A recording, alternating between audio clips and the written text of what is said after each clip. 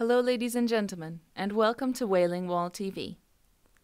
Today we are going to talk about the suspicious consonance of our so-called independent media. Thierry Meyssan is a French journalist and political activist, and had in December of 2012 already identified the following concerning the situation in Syria. While the French press keeps announcing the impending fall of the government in Syria and Bashar al-Assad fleeing, the situation in Syria has changed dramatically. Even if a great part of the country is in a chaotic state, the liberated regions have melted away like snow in the sun. And without these havens to draw upon, the Free Syrian Army's chances of winning melt away as well.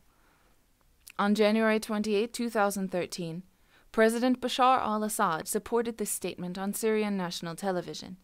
He spoke of the Syrian army having almost everything under control again, and of the whole Syrian crisis being over within 2 weeks, if he could only stop the entry of more terrorists across Syrian borders.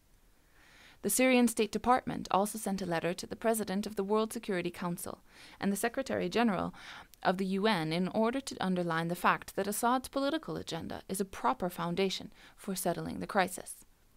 This one-sided reporting, which we are offered on almost all channels, of the evil Assad regime and the FSA's freedom fighters getting stronger, is very dangerous, but not just for the Syrian people. Considering the fact that Russia and the NATO countries are busy widening their military presence in the region, an escalation in Syria concerns us all. False reporters who agitate nations against nations, copying each other's work instead of independently researching the facts, desperately need to be exposed. That was all for today. Thank you for tuning in to Wailing Wall TV. We'll see you next time.